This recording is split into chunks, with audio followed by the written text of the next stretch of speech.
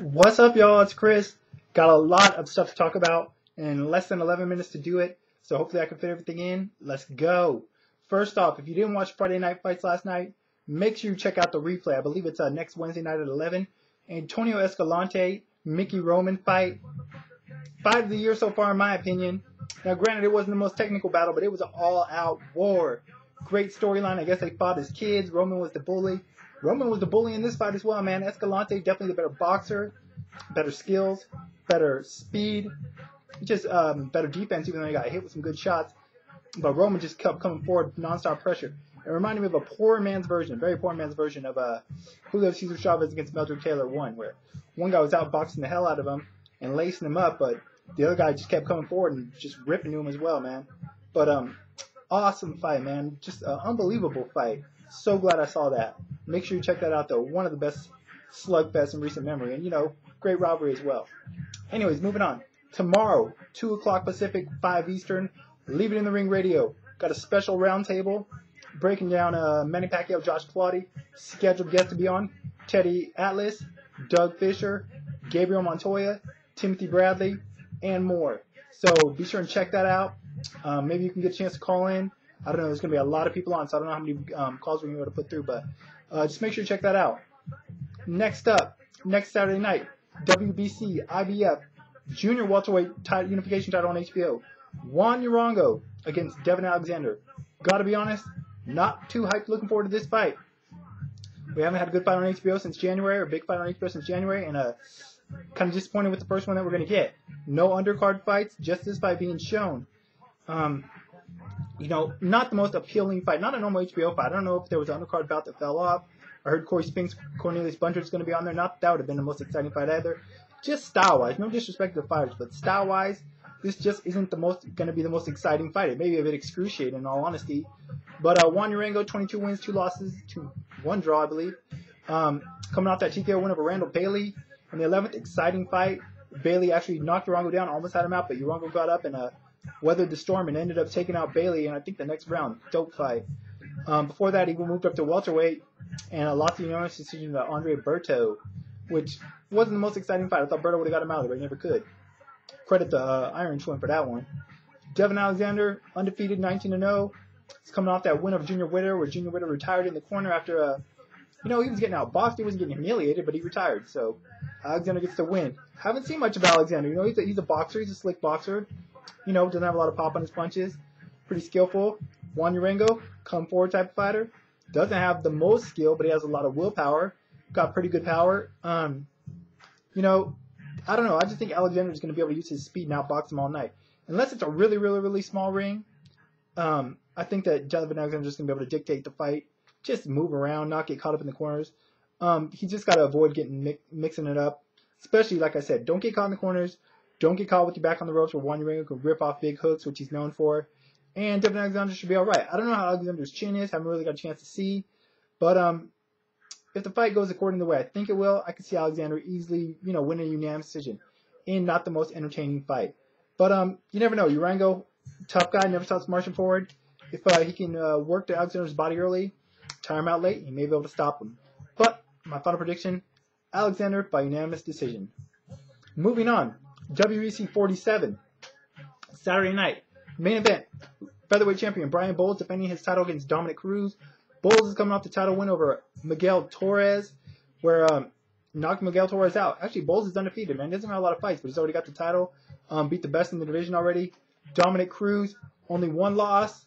That loss was to Uriah Faber at featherweight. So he moved down here. Actually, this is bantamweight title. My bad. But he looked good in his last fight. A unanimous decision win over Joseph Benavidez, who's actually fighting in the main event. I'll get to that next. But it's hard to pick against Bowles at this point. I picked against someone going against Miguel Torres, but showed the power. He's got pretty good wrestling. He's kind of like a Mike Brown. He's very similar, except for the fact that he looks like Marky Mark from the movie Fear, but Mark Wahlberg from the movie Fear. But that's another story. Anyways, Dominic Cruz, he did look good in the bout against Joseph Benavidez, but nothing really stood out. He won a unanimous decision, but he didn't dominate Joseph Benavidez by any means. And I think at this point, just at this stage, that Brian Bowles is a little bit better than Joseph. So I'm going to go with Bowles here. It might come down to the cardio. This is a 5-round fight. It may come down to who has the better cardio late. because it's probably going to be a pretty damn good war. It's probably going to be a war on the feet. Of course, Bull's got that power. He showed it against Miguel Torres. He showed it against Leonard Garcia. Oh, no, that was Mike Brown. See, I'm already confusing these guys. But anyways, I got to play it safe, you know. Dominic Cruz is training hard, well-rounded, so is Bowles, but I'm going to go with Brian Bowles by technical knockout sometime after the third round. What should be a war of a fight, though? Undercard fight, Miguel Torres, Joseph Benavidez. Miguel, as I stated, coming off that loss to Brian Bowles, lost his title. First loss in a long time. Just got careless. Had Bowles hurt, rushed in, got caught, got stopped. Joseph Benavidez, as I said, coming off the unanimous decision, lost to Dominic Cruz. Joseph he's at a huge height and size advantage to Miguel. Same with that. That's also the case in the Dominic Cruz Brian Bowles fight, but I don't think that'll play as much of a factor in that fight as it will here. I think on the feet, Miguel will be able to outbox him, use his reach. I think he's just better standing with the Muay Thai and stuff. Benavidez is probably a better wrestler, and Benavidez is pretty good on the ground, but I think Miguel Torres' jiu-jitsu game is much superior. If it goes to the ground, I could see Miguel slipping on a submission. I don't know. Benavidez got some pretty good sub-defense, but I could see Miguel catching him in something. Either way, though, I got to go with Miguel Torres to win this fight. I don't know if he'll knock out Benavidez. Benavidez is a tough kid, but I do think the Torres will end up winning this fight. I'm going to say by decision. If you're not on Twitter, though, check out these guys on Twitter, Benavidez and Torres.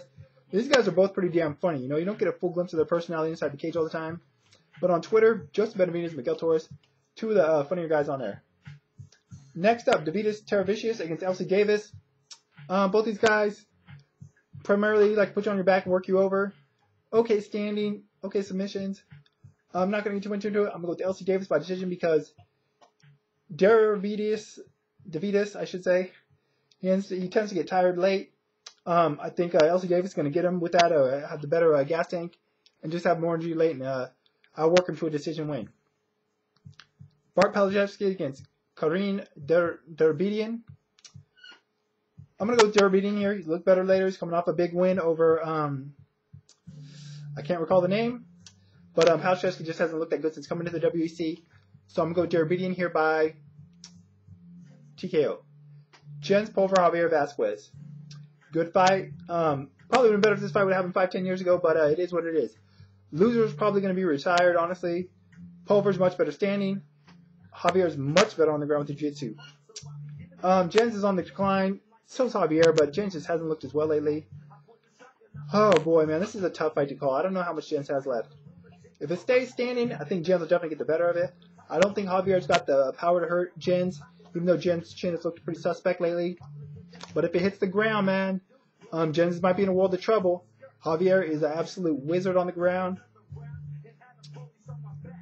I think eventually it will hit the ground. Even though Jens is a better wrestler, I'm going to go with Javier Vasquez by submission. But don't be surprised if Jens ends up catching him and knocking him out and makes me look like a fool. Undercard fights, real quick. I got Scott Jorgensen winning by TK over Chad George. I got Danny Castillo over Anthony Pettis by stoppage. I got Leonard Garcia over George Root by stoppage. And I got the debuting Chad Mendez over Eric Koch. Mendez coming out of Team Alpha Male, Uriah Favors camp out of here, Sacramento, California, where I stay. A lot of buzz coming into this, coming into the WEC, Chad Mendez. Young fighter, just starting his career, but I heard good things about him. He's got a good wrestling credentials background, so we'll see. Should be a good event, though. I'm definitely looking forward to the WEC more so than the HBO boxing card next week. Anyways, that's it for now. Be sure and check out the websites. TheWillBeBloodFightShow.com. LeaveItInTheRing.com. My Twitter if you're interested. I'll put the links in the information part as always. Be sure and check out the roundtable tomorrow. Like I said, 2 o'clock Pacific, 5 Eastern. And yeah, that's pretty much it, man. Until next Sunday, I'm out.